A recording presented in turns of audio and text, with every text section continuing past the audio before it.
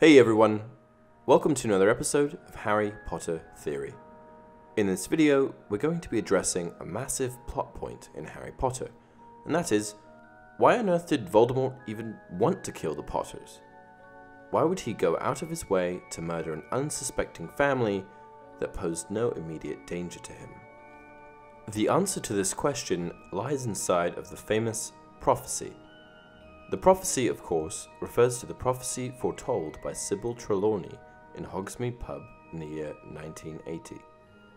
We know Sybil as the Professor of Divination at Hogwarts, and we know that she has a track record of successful predictions, predicting at the end of the 93-94 school year that Pettigrew would escape and that Voldemort would return.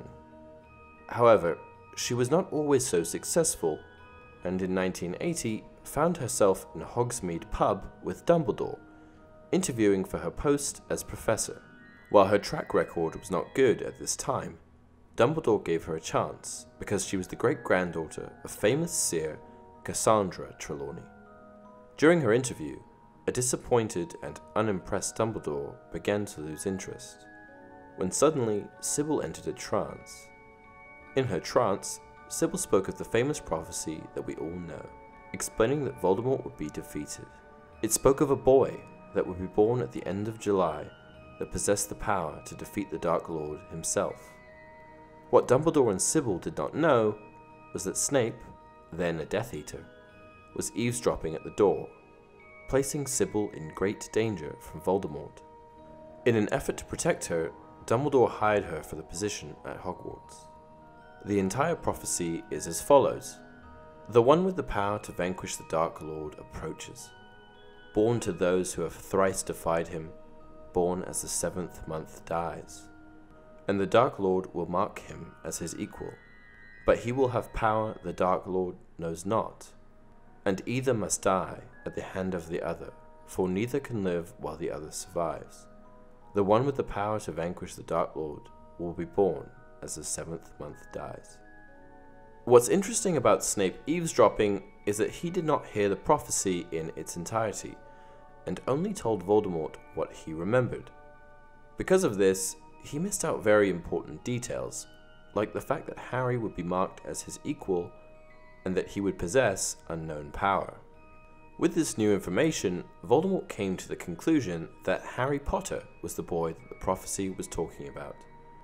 Lily and James Potter were some of Dumbledore's most powerful supporters, and integral members of the Order of the Phoenix, which meant that Voldemort had them on his radar. Snape, who hated James Potter, probably helped him with this intel as well. The only other option for a child that posed this threat to him was Neville Longbottom, who was born on the 30th of July, but Voldemort firmly believed that it was Harry. This brings us to Voldemort's next move. Partially driven by ignorance and partially by foolishness, Voldemort believed that he would be able to circumvent the prophecy by murdering Harry. On Wednesday, October 31st, Voldemort travelled to the town of Godric's Hollow, where the Potter family lived. It was here that Voldemort, in an attempt to murder Harry, ended up murdering James and Lily. Voldemort did not go there with the intention of murdering Harry's parents. As to him, they were no immediate threat. He had a very specific goal, and that was to kill Harry. But thanks to Lily's act of sacrificial protection, Harry survived, and Voldemort's mutilated soul was ripped from his destroyed body after his killing curse rebounded back at him.